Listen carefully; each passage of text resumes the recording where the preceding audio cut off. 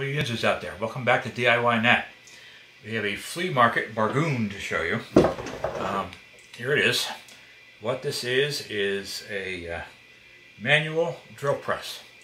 And let me show you how it works. So what you do is clamp on the bottom of it, and you clamp it onto your work surface.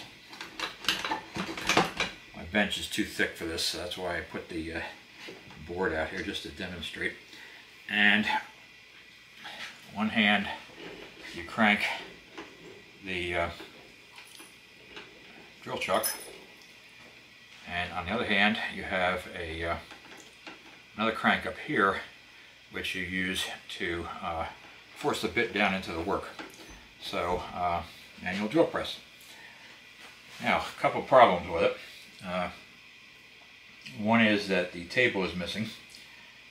There's supposed to be a table that sits on this arm. So like a regular drill press, you would have a table on it to hold the work. The table that came with this had a flat side, and then you could flip it over and there was a drill press vise on the top. So you could use one side for if you didn't need the work holding, and then flip it over and then that would hold it. So that we have to see if we can either reproduce it or find one. Finding one might be a challenge, but we'll see. The other issue with it is that the handle on the top wheel, let me get you a better shot of that.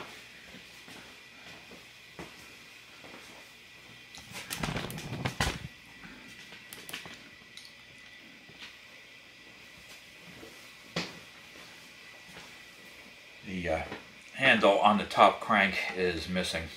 That's not a big deal. We can just get a handle and stick it in there. And the I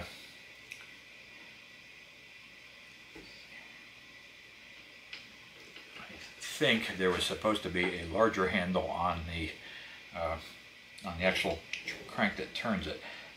This one is just a little bitty knob here, so I think that they somehow that got lost at some point, so we'll have to replace that also.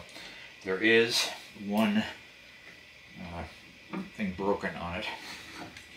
There is a, not going to be able to see this on a camera, I don't think too well. There is a crack right there in the vise that holds it on there, and I am volunteering at the Carey Furnaces here in Pittsburgh, and they have people who do metal arts that are expert welders, so I'm going to take this in, to take it into the next time I go there with the to do my volunteering, and see if one of them can weld that up. This is cast iron, so welding is a bit tricky, and I'm just starting to learn how to weld, so we may, I don't know if I could do a good job on that. I don't want to damage it.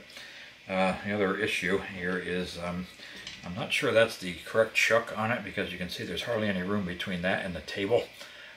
So either that is not the correct chuck, or the column was off a different unit than this one. So I'm not sure. Column is just basically a steel rod. So I think we could replace that with a longer one if we had to. Gotta research this a little bit and see what they originally looked like. That chuck does not look like a original type of chuck. I think that was an afterthought. And this is, hopefully you can see it. Let's see, where's the label? There we go.